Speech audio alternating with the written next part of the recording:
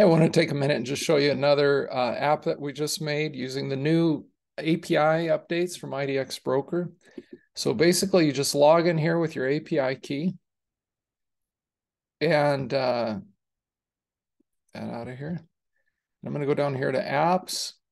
I'm going to type in legacy. So I want to upgrade some legacy widgets.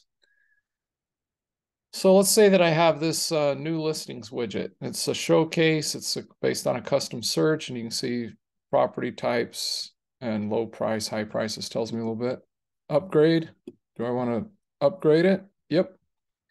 So there's the code now to do it. If I want to preview that, I can click on that. And this is basically what that widget looks like. And if I want to grab that code snippet and update that somewhere on my website, I can do that. So if I go to, for example, jsfiddle.net, and I just pop that in there and run it, you can see there's my new widget.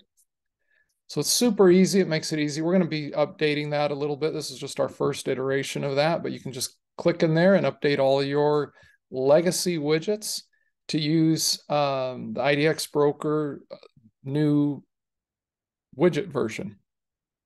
Check it out.